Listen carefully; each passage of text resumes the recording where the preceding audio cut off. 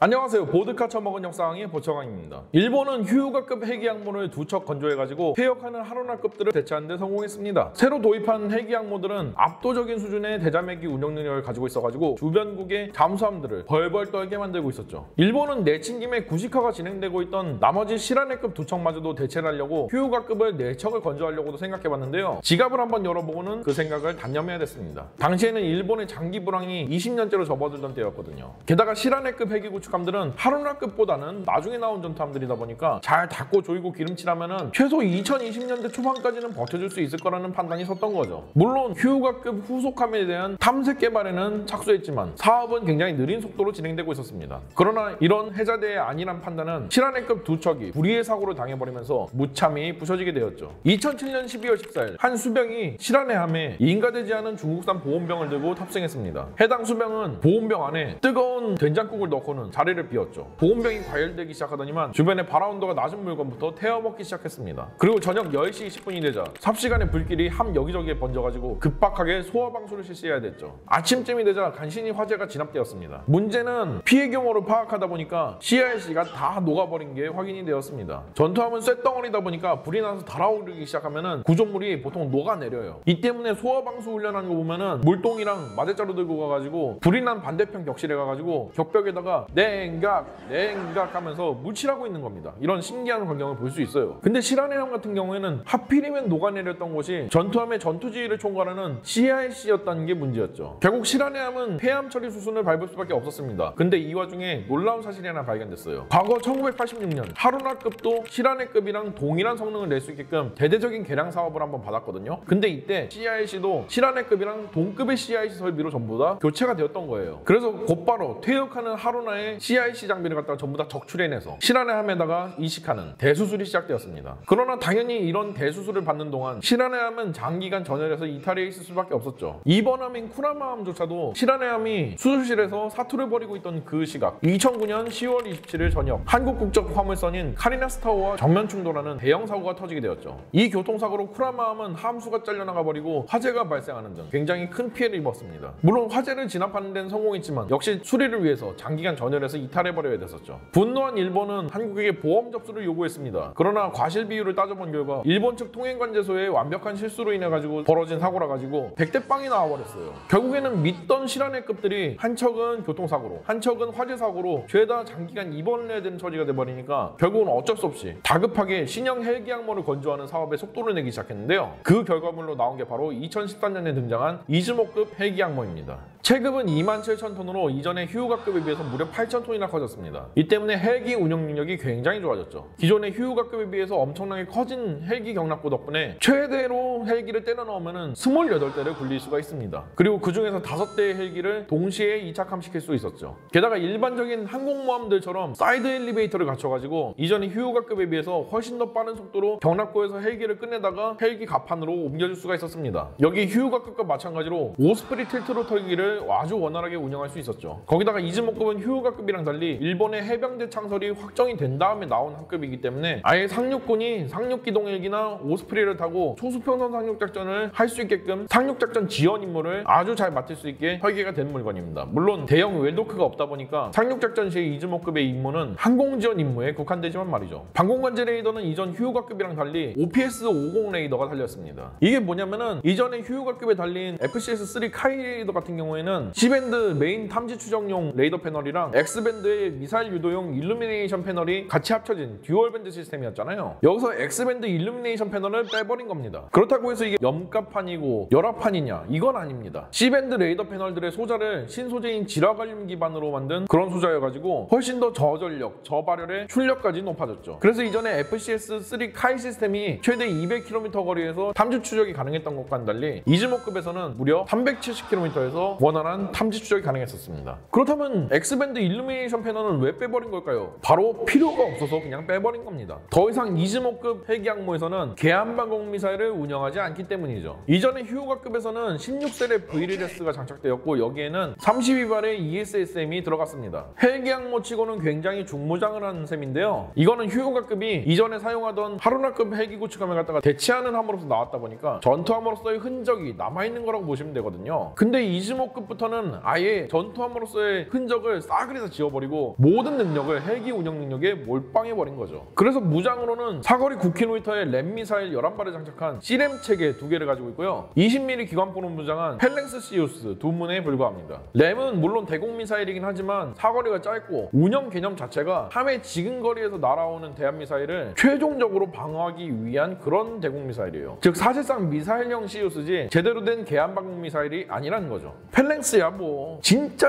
적 대한 미사일을 막는데 실패해가지고 대한 미사일이 함에 착탄하기까지의 카운트다운에 들어갔을 때야만 작동하는 물건이다 보니까 진짜의 이즈모급 해기항모는 최소한의 방어 무장만을 갖췄다고 볼 수 있죠. 이렇게 이즈모급이 두 척이 건조되어져가지고 주변국 잠수함들은 비명 소리밖에는 내 소리가 없어졌습니다. 그런데 이 이즈모급들이 등장할 때는 다름 아닌 2010년대 중반이었습니다. 중국이 무서운 기세로 성장하더니만 경제력과 군사력에서 일본을 제껴버리고 세계 2위로 눌러앉아버렸죠. 반면에 일본 같은 경우에는 도호쿠 대지진과 후쿠시마 원전 사고로 인해 가지고 이래저래 골치가 많이 아픈 상황이었습니다. 이 상황에서 중국은 일본을 경제적, 외교적, 군사적으로 도발해왔고 심지어 몇몇 부분에서는 일본이 두 손 두 발 다 들고 중국한테 머리를 조아리는 일까지 벌어지고야 말았어요. 중국이 대놓고 센카쿠 열도에서 도발을 일삼았는데도 불구하고 중국이 일본한테 히토류 금수 조치를 취하자마자 결국 일본은 중국한테 가서 싹싹 빌어야 됐고 당연히 일본인들은 분노했습니다. 그리고 불과 20년 전까지만 해도 일본보다 한참 못 살던 중국한테 이제는 따라잡힌 것도 모자라서 추월당해서 이런 수모를 겪고 있다는 열등감은 이루 말할 수가 없었겠죠. 이때 일본인들의 스크래치난 자존심을 어루만져준 거는 바로 일본의 우익들이었습니다. 일본의 우익들은 특유의 국뽕을 내세워가지고 야마토 민족이 최고시다 를 외치기 시작했고 일본인들은 우익 사상에 경도돼가지고 정신승리를 외쳐대기 시작했어요. 여기에 본격적으로 기름을 끼얹은 게 바로 카와구치 카이지의 공모 이부키라는 만화입니다. 카와구치 카이지 그는 누구인가? 침묵의 함대라는 한국의 1세대 밀덕들이 모르면 간첩이라고 불릴 정도의 엄청난 밀덕 작품을 만들어낸 전설의 밀덕 만화가입니다. 이외에 지팡구, 태양의 묵시록, 이글 같은 굵직굵직한 역작들을 만들어냈죠. 심지어 이글 같은 경우에는 한국에서 드라마화되기도 했었고요. 이런 영향력 있는 밀덕 작가가 2010년대에 공모 이부키라는 만화를 그렸습니다. 내용은 일본이 이즈모급 해기항모를 갖다가 정규 항공모함으로 개조해서 이부키급 항공모함으로 이름을 바꾼 다음에 대동아 공영권을 만들어서 중국을 맴매해준다는 그런 내용인데요. 사실 이 사람 작품 중에서 가장 작품성이 떨어지고 유치뽕짝 국뽕물에 지나지 않는 게 바로 공모 이부키라는 작품입니다. 하지만 상업적으로는 엄청난 성공을 거두었어요. 중국에게 험한 꼴 당해가지고 자존심에 스크래치가 간 일본인들한테 이만한 현실 도피 국뽕물이 어딨겠어요. 근데 일본이 만화와 애니의 종주국이니만큼 이 만화와 애니가 국민들한테 주는 미디어 각인 효과가 굉장하거든요. 그리고 일본의 정치인들은 과연 이 작품 안 봤을까요? 그래서 일본의 정치인들은 진짜로 이즈모급 해기항모를 갖다가 항공모함으로 개조한다는 계획안을 들고 나와가지고 도장 꽝꽝 해버렸습니다. 사실 저는 많은 분들이 일본이 항공모함을 가지면 쓸모가 있을까라고 저한테 물어보면요, 저는 그들이라면 어느 정도 쓸모가 있을 것이다 라고 항상 답해드려요. 일본은 우리나라랑 달리 엄청나게 넓은 태평양 연안의 국가이고 당연히 넓은 수역을 방어해야 되는 입장인데다가 유사시에는 중국 해군에 맞서가지고 서태평양에서 중국과 맞다이를 떠야 될 수도 있기 때문이죠. 이런 먼 바다에서는 당연히 거리가 멀어가지고 공군력이 해상 세력들을 갖다가 엄호해줄 수가 없어요. 그렇다 보니까 이런 대양에서는 당연히 항공모함이 항공엄호를 해주는 게 훨씬 더 효율이 좋고요. 그러나 이즈모급의 항공모함 개장 계획이 발표되자 해상자위대의 반응은 이랬습니다. 니네 진짜 만화랑 현실이랑 구분이 안 돼? 그리고 그럴 돈 있으면 차라리 이지스함이나 좀 더 사줘.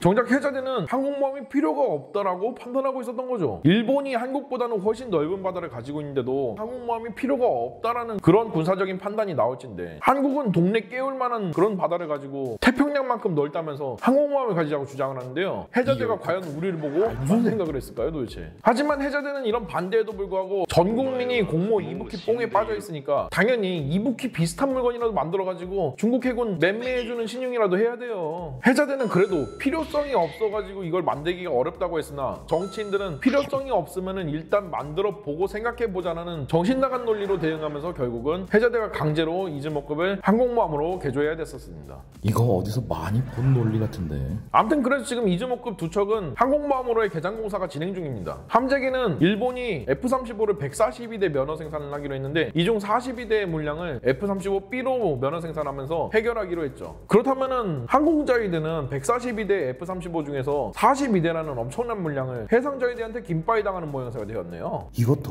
어디서 많이 본 꼬라지인데.